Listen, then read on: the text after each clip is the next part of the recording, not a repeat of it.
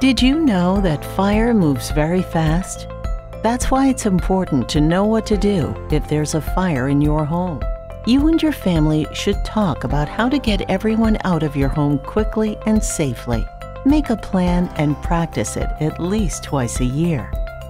A plan will make sure that you all know what to do when you hear the smoke alarm sound. Work together to decide how to get out of every room in your home quickly and safely. Then practice your plan to be sure everyone understands it.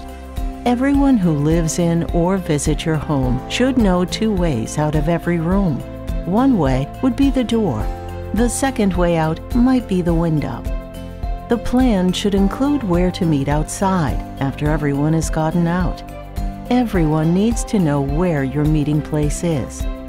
Remember that the sound of 3 beeps and a pause over and over means there is smoke in your home.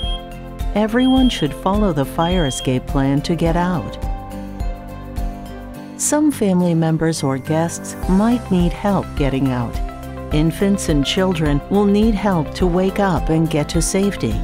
Be sure to plan for this and know who will wake them. Older children should know the plan and practice getting out on their own. Older family members or those with disabilities may also need assistance to get out. Make a plan for helping them too. Practice closing all the doors behind you as you leave.